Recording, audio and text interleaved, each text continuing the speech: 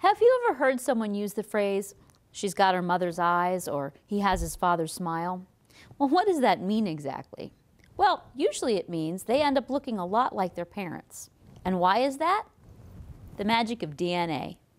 Hi, I'm Janice Creneti. I've been teaching biology for over 20 years, and I'm here to talk to you today about how to make a DNA model. Well, first of all, let's talk about the basics of DNA. DNA is the genetic material that makes you you. It's kind of like the blueprint, or sometimes I'll describe it to my students as being like the recipe that the body follows to make you you. DNA is twisted up. We call this a double helix. Two strands that twist around each other. And these two strands are connected by something that's called hydrogen bonds. I'll get more into this in a second. So it's important to recognize that a DNA model twists. If you were to untwist it, it would look like a ladder. DNA is made up of small components called nucleotides. Might be something like this.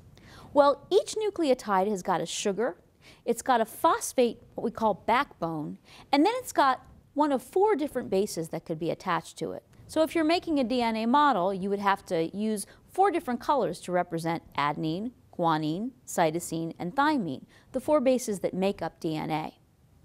Then you'd need to connect them with a phosphate backbone and attach them to a little tiny sugar molecule. This sugar molecule is called deoxyribose, which is the D, where the D in DNA comes from. Construct your ladder with your different bases, A always pairing with T and G always pairing with C, adenine with thymine, guanine with cytosine, then twist it up. And you've got a pretty accurate model of the double helix that fill the nuclei of every single cell in your body. I'm Janice Creneti, and this is How to Make a DNA Model.